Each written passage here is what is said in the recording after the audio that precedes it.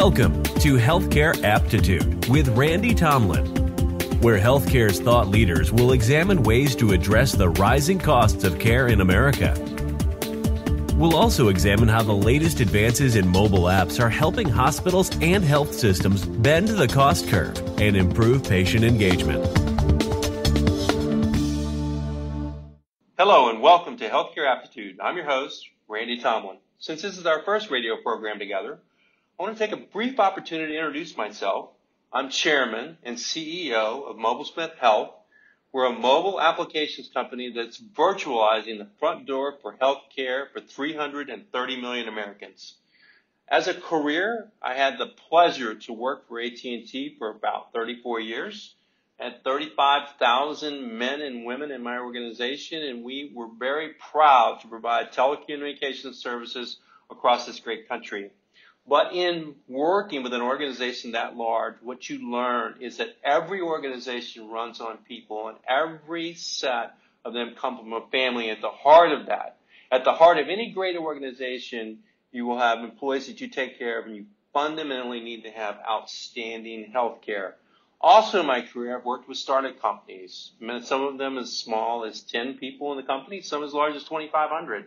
But again, and when you're serving the public and you're serving in a product, at the heart of that are men and women, and at the heart of all of them is having fundamentally great health care so that you have these employees and you take care of them and their families, and they'll take care of you and your customers. So what will we do on this show? The Healthcare Aptitude radio show will cover a lot of ground in 2020, from the rising cost of healthcare, and as you know, we spend about 14% of GDP on healthcare here in the United States, which is twice what any other country spends on healthcare, and we'll understand why and some opportunities to improve those costs while also improving the outcomes for our great Americans. We'll explore political implications in the upcoming presidential election, and as you know, every candidate has at the top of their platform ideas about how to improve healthcare. We'll examine some of the groundbreaking advances that healthcare thought leaders and industry influencers are bringing to the table, which are rich opportunities for how we improve healthcare. From an IT standpoint, and we all know that IT and technology are going to help us take healthcare to the next level. We'll address how the latest apps are helping healthcare systems bend cost curve and address the need for better patient engagement and quality outcomes. But we'll also learn best practices from leaders from outside of our industry, how they're helping influence the trajectory of healthcare for years to come. To give you some examples, many industry leaders, whether you look to the banking industry, you look to what's happened in the taxi industry, look what happened in the airline industry. All of them have gone through improvements in consumerizing their products. We can learn from that in healthcare and apply that. We'll talk to some of those leaders. From our great nurses and doctors, we'll go on site and we'll interview directly some of these great providers and leaders. What do they need? What they're all looking for is the opportunity to spend quality time with their patients. How can technology do that? How can we get them face to face and give them back more time? We'll also go to technology providers, whether it's today with what we can do with the global cloud opportunities with AI and how that will apply to healthcare. So I'm very excited about the opportunity to work in healthcare, about the opportunity we have together to bring operations improvement and what technology can be to improve the outcome in healthcare for 330 million Americans. I'll be with you monthly, and I look forward to getting to know each of you as we explore healthcare on Healthcare Aptitude in 2020. Healthcare Aptitude. The U.S. faces a tough road to curb healthcare costs. Here are my thoughts about 4 ways to get started. What could the U.S. economy do with an additional $1.3 trillion every year? Imagine the infrastructure that could be improved, the poor and homeless people who could be helped, and the investments that could be made in education and social services. I know that we're up to the challenge as healthcare professionals, whether you're a nurse or a doctor or these great technology companies that are coming together to work on this problem called healthcare. So where would this money come from? This $1.3 trillion represents what businesses, consumers, and the government could save every year if U.S. healthcare spending were at the comparable country average of 10.6% of gross domestic product, or GDP, instead of the 17.1% it is today. Our medical outcomes are no better than those of people in comparable countries, and the life expectancy in our country is slipping. And quite frankly, I believe that we're better than this. No, I know we're better than this, and we will come with an answer to improve healthcare together. Moving the U.S. closer to the rest of the industrialized world in terms of healthcare spending and care quality requires a fundamental shift in the way we think about healthcare. As Albert Einstein said, we cannot solve our problems with the same thinking we use to create them. But it can be done, and here are 4 ways that I would think about to get started. Number 1, treat hospitals as the last resort providers.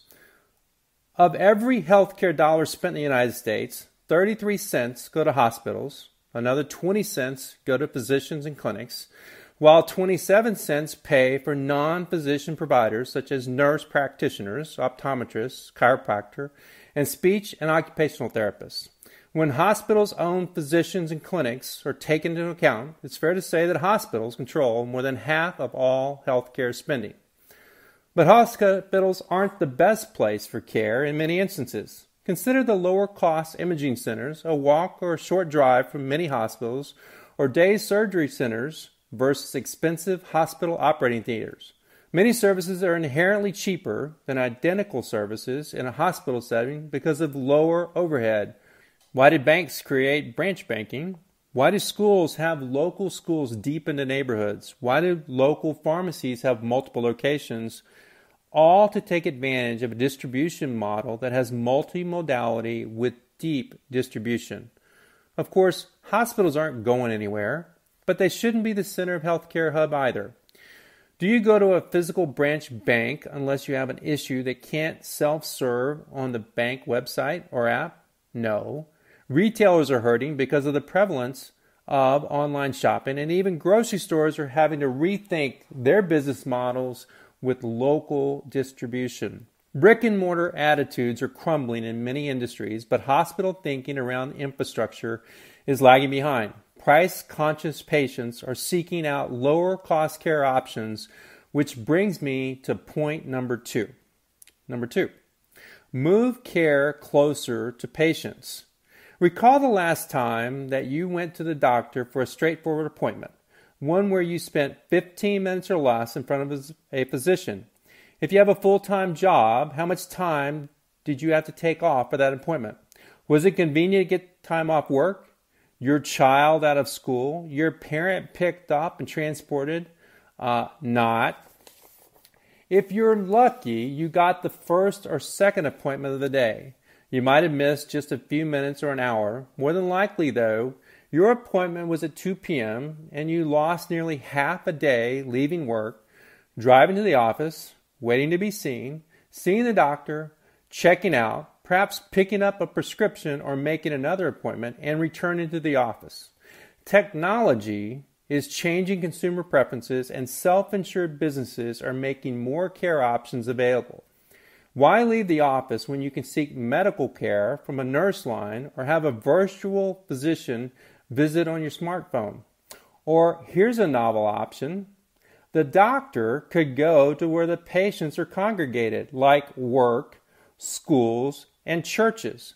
Nearly 9 in 10 hospital executives agree that their organizations are at competitive risk from non-hospital competitors such as Optum, CVS Health, and Amazon. The number of walk-in clinics continues to grow, and more companies are setting up worksite clinics for employees. 1/3 of the U.S. companies with more than 5,000 employees have on-site general medical clinics, while 38% have clinics that are focused on occupational health. Perhaps more telling is the 16% of companies in the 500 to 4,999 employee range that have general medical clinics, with another 8% saying they'll open a clinic in 2019. Why? That is how companies are going to attract and retain the best talent. There is still room for brick and mortar healthcare in places where it makes sense, but the majority of healthcare will shift to patient location first, which brings me to item number 3. Take costs out of the system. We've all heard tales about the $60 ibuprofen in the hospital when you can pick up a 200-count bottle for $4 in a big box store. A woman in New Jersey was charged nearly $5,800 for an emergency room visit where she received an ice pack, but no further treatment. Hospitals and other providers jack up prices on private pay patients because Medicare and Medicaid reimbursements don't generally cover the cost of care provided. But there must be a happy medium where everyone pays their fair share. Consider the routine colonoscopy, a procedure that everyone 50 or over, hopefully, has undergone. I've undergone mine twice.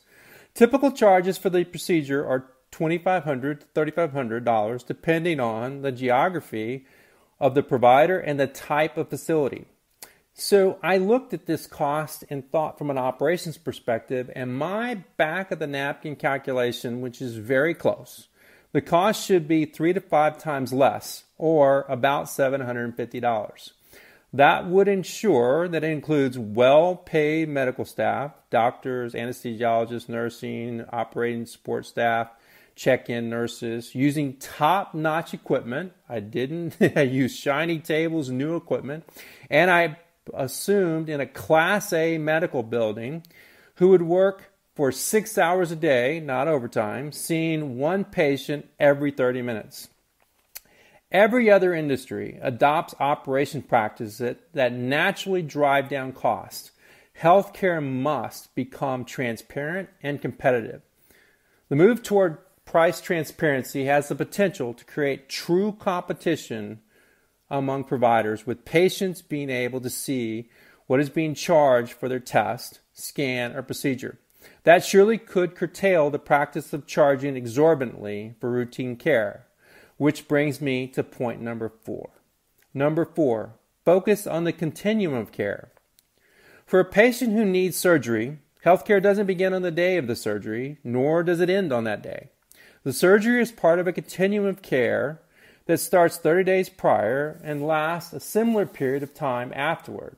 It might start with the patient on the couch, researching conditions and providers on a smartphone. Stated simply, all care begins at home with a patient with a real name, not a hospital, not a facility.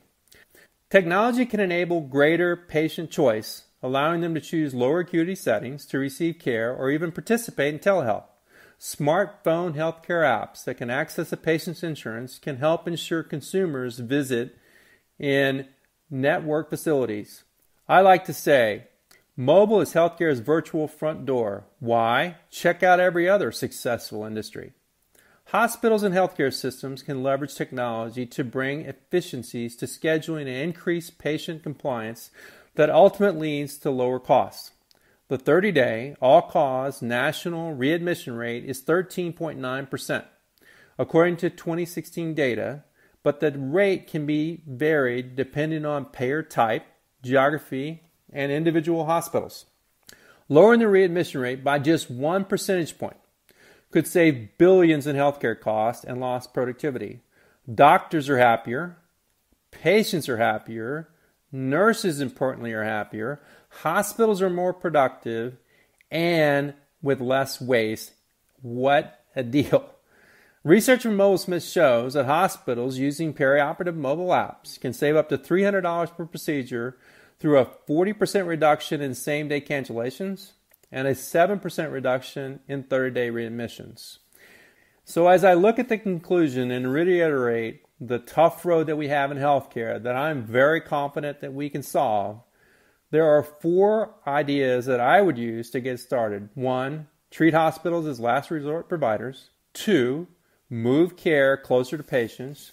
3, take cost out of the system. 4, focus on the continuum of care.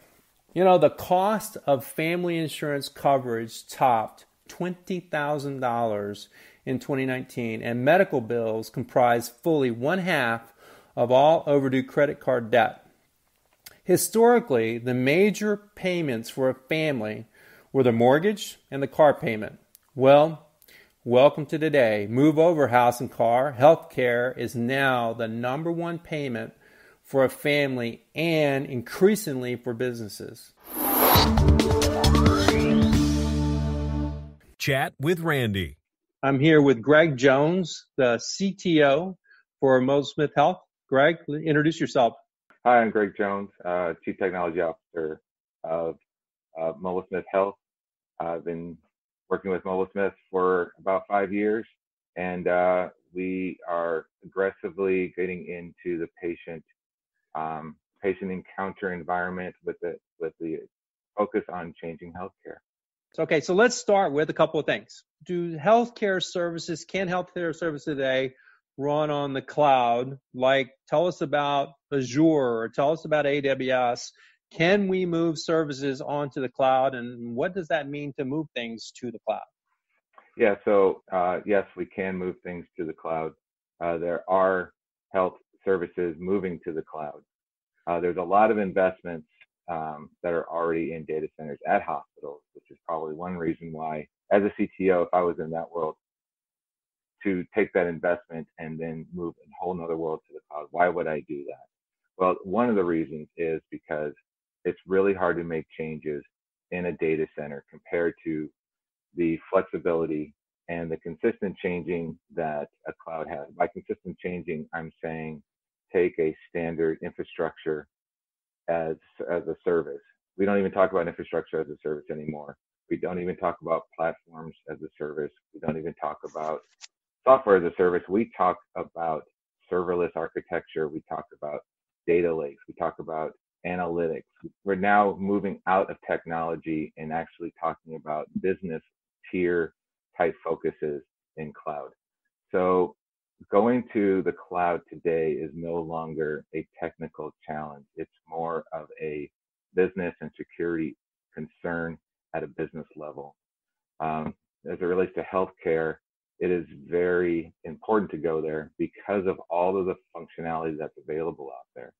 When we're talking about machine learning is that is not really a technology, that's a business vertical of I need a automated system that can detect information, detect disease or issues related to the information I can provide to the system.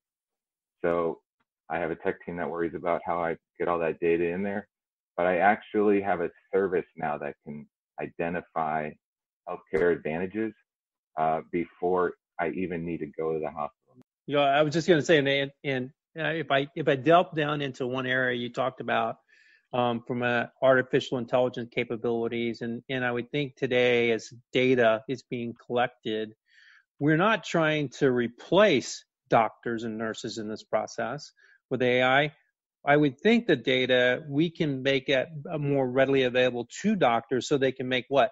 Better decisions, more timely decisions, understand trends, maybe with healthcare, so they can have the proper preparation as they move into today if they were doing 2020 planning. So I assume that AI could allow you to do that, correct? That's correct. So an easier way to think about this is like when I do a online mortgage or a loan, for example.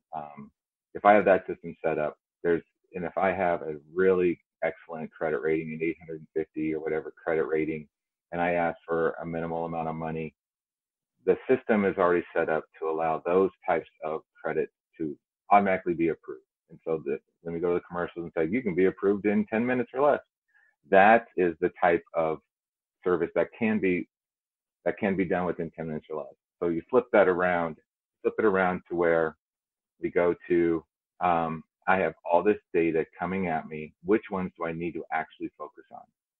And so when some things that we want to make sure that the physicians and that the hospital care focuses on, we want them to focus on the important pieces. We don't want them to maximize their time looking at every single piece of information. That is not necessarily a good use of their time.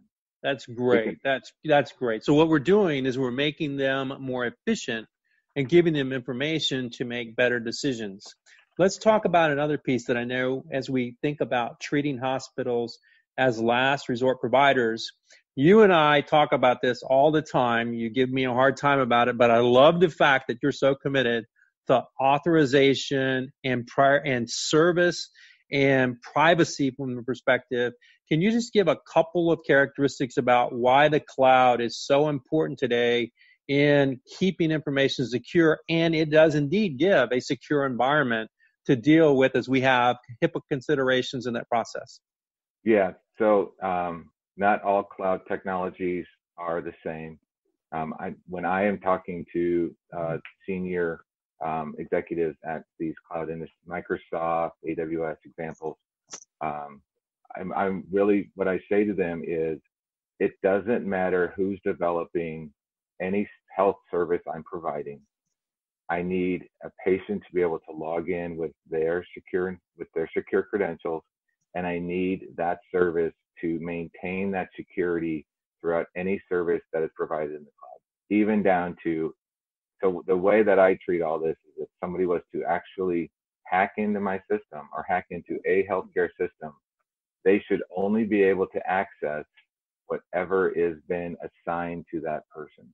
So if somebody was to get my credentials, for example, and they went into a 1 million person database environment, a 1 million patient record system, and they queried that to pull out all information that they could, the only thing they would get out is mine. And that's what the key is in our security, is that if you have access to data, no matter how you get into the system is designed to only give you access to the data that has been assigned to that person. It's called zero access.